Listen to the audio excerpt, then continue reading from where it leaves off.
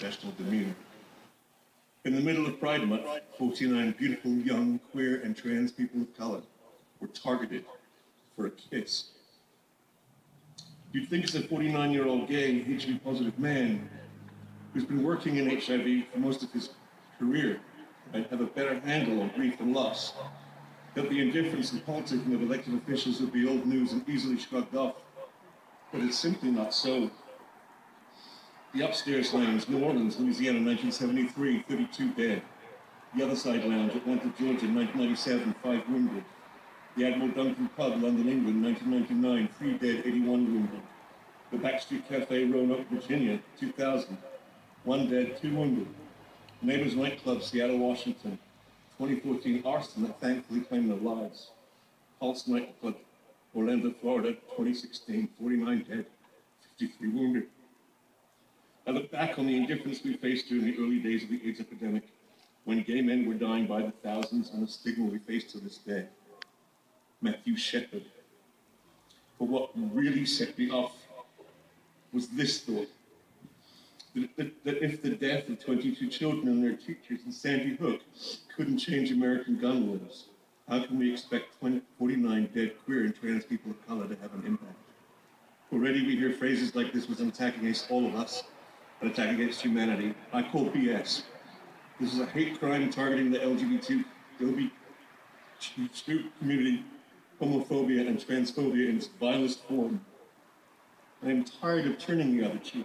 I am tired of having to justify my life to pundits and religious leaders that turn parables into rhetoric that belittles, demeans, and trivializes our lives, our love, and our right to exist in peace. Every queer person here understands the hypervigilance we wear like a mantle every minute of every day of our lives. Am I safe in this space to hold my partner's hand, kiss them, talk openly about our lives? That quick look over your shoulder, that tightness in your belly when someone sees and looks away with distaste, the constant coming out as you start a new job or school or move to a new neighborhood and the butterflies of hope that it will go well. It stems from a lifetime of experienced homophobia and discrimination that we all share. But it's also a thread that ties us together as community. No matter where you go in the world, you can walk into a gay business or community center and know you'll be with others who feel it too. Bears or bull dykes, cisgendered or trans, tricks or muscle boys, leather folk or drag queens, we are connected. The grief of the LGBTQ communities worldwide are experiencing so viscerally is proof of that connection. We know it could have just as easily been us, and we resent the invasion of such wanton violence and hate into one of our safe spaces of celebration and inclusivity, a nightclub in Orlando. But that shared connection has buoyed my heart over the last 24 hours as well. Queer and trans people and our allies have come together to share our sadness, mourn those murdered, and demonstrate that love is stronger than hate. Images of vigils from around the world have moved me profoundly. It has eased that ache in my body and is slowly healing my battered heart.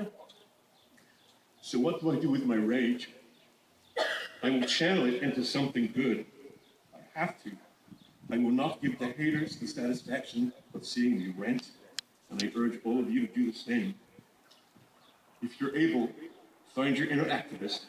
When you hear people talking about the events of Sunday night, remind them it was queer and trans people of color who were the targets. Don't let people whitewash our grief. If you hear people pontificating about Muslims, step into that conversation and stop that Islamophobic BS cold.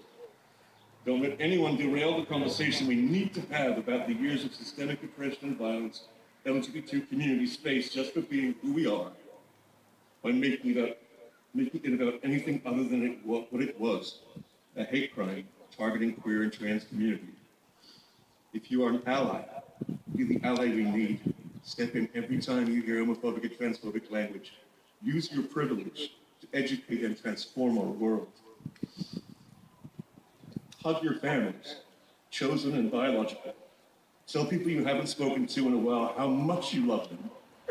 Donate money to the GLAD Fund for the survivors of the massacre. Donate blood if you're allowed. It may not save lives in Orlando, but it will save some here in Durham.